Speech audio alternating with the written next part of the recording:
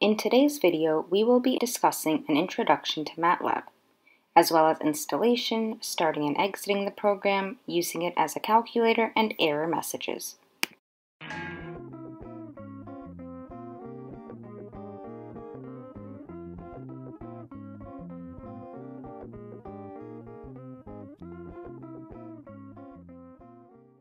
To download MATLAB, click the link in the description.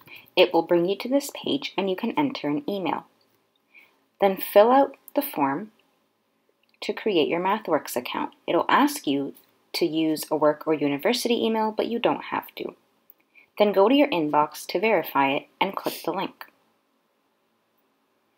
Finalize your account by filling out the form.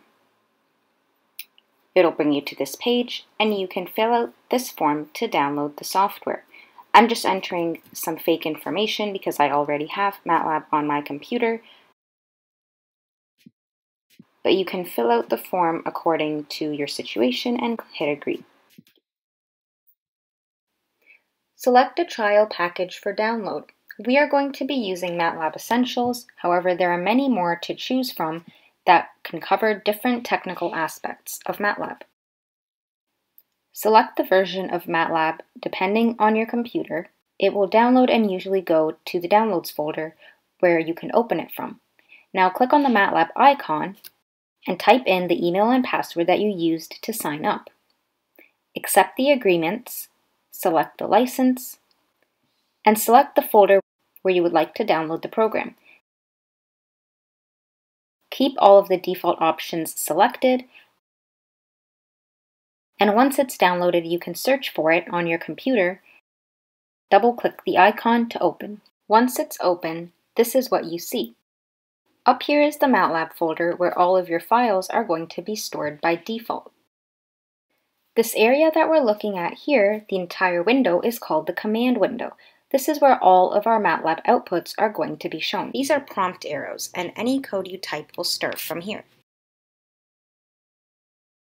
This is just a quick way to get a hold of any of the files that are saved in the MATLAB folder. So if you double-click one, it will open up here. Next is the workspace. Anytime we create variables, they will show up in our workspace. For example, if I say a equals 5, we go to the workspace, a is stored as the variable with a value of 5. So although the current folder shows everything that's saved in the MATLAB folder, anytime you save files, you can choose where you want to save them, and they may not always be saved in the default folder. In that case, you can go to Open and browse through your computer to find the file that you'd like to open. So MATLAB also has a Help button up here, and if we click it, we are brought to MATLAB documentation where you can search anything you might be having a problem with. For example, loops. This is documentation from MathWorks, which is the original website that you downloaded MATLAB from, so it is very helpful with anything MATLAB related. Lastly, if we press the Up key on our keyboard, we can access the most recent commands that we've used with MATLAB.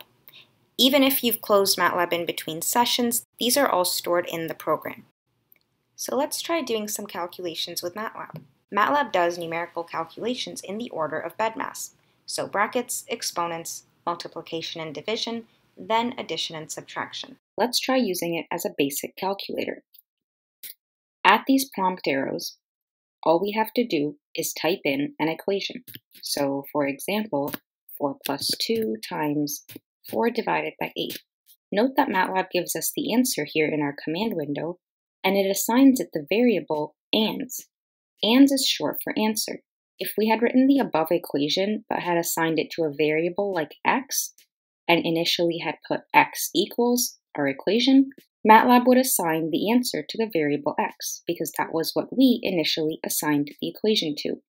Up here, we didn't do that. And so MATLAB automatically stores the answer in the variable ANS. We can go to the workspace to check out all the current variables that MATLAB is storing. As you can see here, the variable ANS has a value of 5, as well as x that I created here also has a value of 5. Now let's try another calculation. 4 plus 3 minus 5 over 9. Now the answer here is 6.44, but note that MATLAB also assigned this answer to the same variable ans. Both of these numbers cannot be assigned to the variable ans.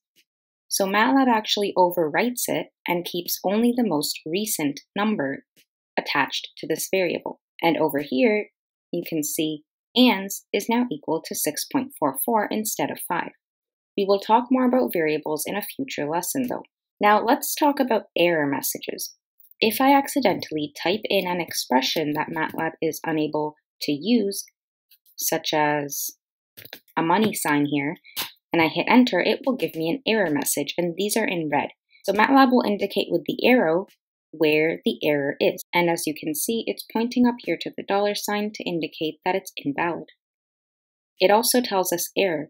The input character is not valid in MATLAB statements or expressions. MATLAB will also give an explanation to indicate what the error is.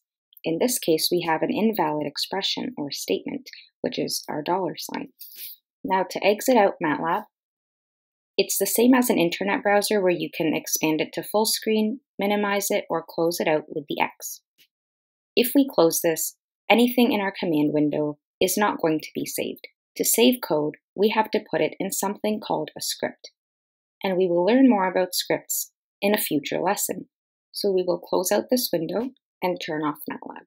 So that was all for today. If you found this video helpful, give it a thumbs up and check out the next lesson where I'm going to be talking about how to create variables. Thanks for watching.